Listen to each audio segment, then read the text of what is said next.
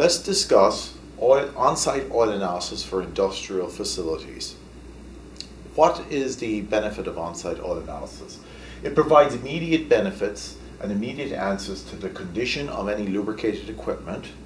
It looks things at proper lubrication, early detection of wear, and contamination control. Why is that important? Well, all of these factors help a site manager and a maintenance manager to reduce risk. The earlier that you have an indication that something is going wrong, the greater that is your chance to alleviate or to solve the problem. This is very important for industrial facilities nowadays because anybody who's involved in some sort of discrete or process industrial production are all managing their systems based off of KPIs or knowledge performance indicators. And on-site oil analysis affects your production KPIs in a good way. There's a variety of different systems out there, and as a industrial facility, be aware of the major KPIs that are affecting your facility. It could be percentage uptime on reliability of equipment, the percent of reactive maintenance that's needed, the percentage maintenance cost over replacement of the asset value, overall equipment effectiveness, the amount of inventory turns or the amount of MRO or maintenance and reliability operational parts in stock, mean time between failures. All of these metrics are very important. There's different types of world class out there. Everybody's trying to aim for at least greater than 90%. And what's really important is to have some sort of on-site oil analysis program, but it does not live in a vacuum on its own. This on-site oil analysis solution is part or integral to an optimized on-site lubrication program that is endemic across the site and affects all components that are acid lubricated. Why do we care about that? Well, the challenges to put improvement on a lubrication site. The reason oil analysis wasn't performed for many years is because, first of all, there's a huge variety of equipment, as we'll see shortly. Different types of rotating and reciprocating equipment, different duty cycles, different components, different lubricants, very, very large amount of diversity throughout the site. There's a lack of understanding of what oil analysis traditionally did. Usually it was a marketing tool from an oil company, or there was a reliance on outside lab vendors or testing companies to do the work. Poor lubrication practices. Usually in the past, lubrication practices was assigned to the lowest skilled personnel in the site as opposed to the qualified skill craft. There was a lack of expertise to diagnose the results. So even if you got a result back from a testing operation, you didn't actually know how to diagnose that, and it wasn't always site specific. So a lot of the information tended to be very generic terms and generic diagnostics. And so because of that, there was a tendency to stuff it in a filing cabinet. And so as a result of that, there was a lack of action when there was issues, and not much action was taken. So as a result of that, the oil analysis program became more of a CYA operation. What we're looking for in typical industrial sites, as I said earlier, is there's such a diversity of equipment. We can have motors and drives that are oil lubricated, hydraulic systems, you can have air compressor systems, chillers, robotic arms on discrete manufacturing systems, conveyor belts for process line control, backup gen sets, free fire water pumps, as well as process fluid pumps.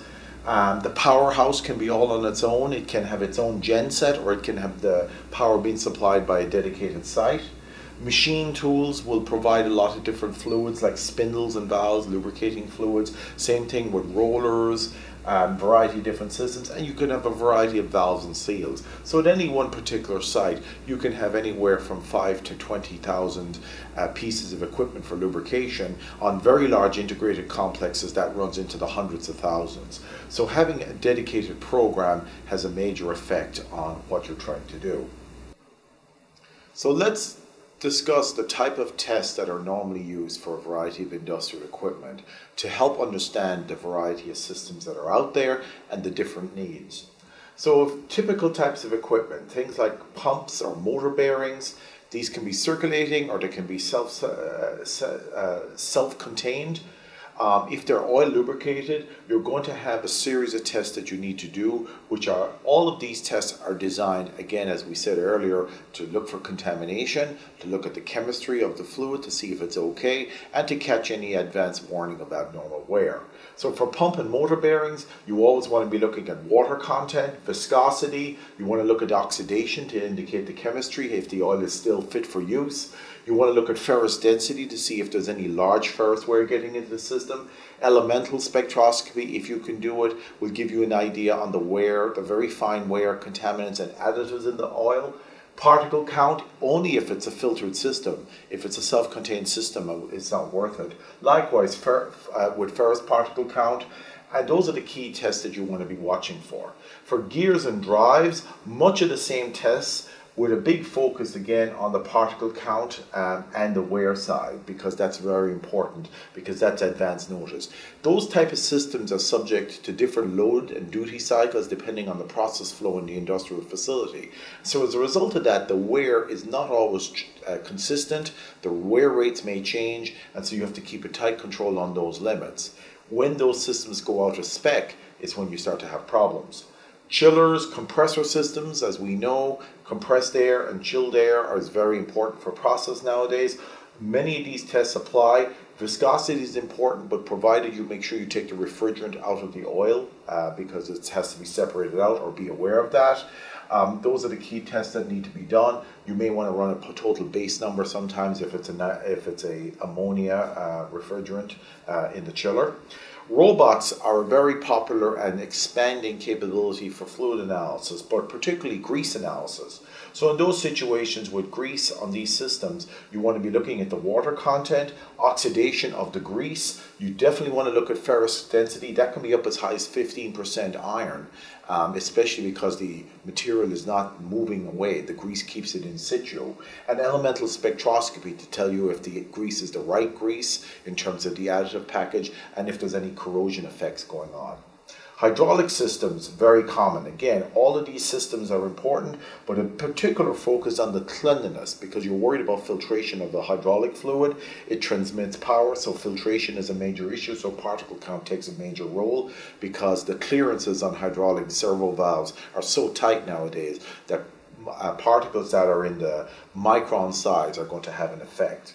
Backup gensets and engine-driven systems, you certainly want to look at water content. You want to look at viscosity at 40 and 100 if you have it, or a VI index to calculate out that viscosity at 100, because multi-grade oils tend to measure it on 100. 10 only if you've got a natural gas engine system. We do recommend elemental spectroscopy because of the fine wear, and also we do recommend nitration soot fuel dilution as well as TBN on any engine set, especially on a recip system. Spindles, machine tools, things like that, you want to be looking at your most common types of tests: water, your viscosity, your oxidation readings, your ferrous density, because that's indicative of wear that's present in the system.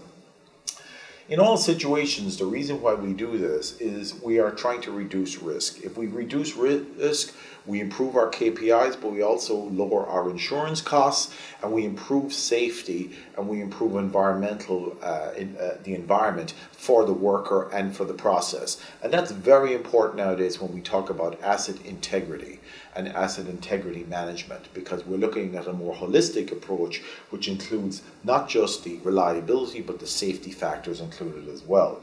In all of these situations, we would urge you to investigate the Mini-Lab series of product solutions. There's a variety of different systems there, ranging from the 23 up to the 153. All of them have a mix and match, and it's flexible.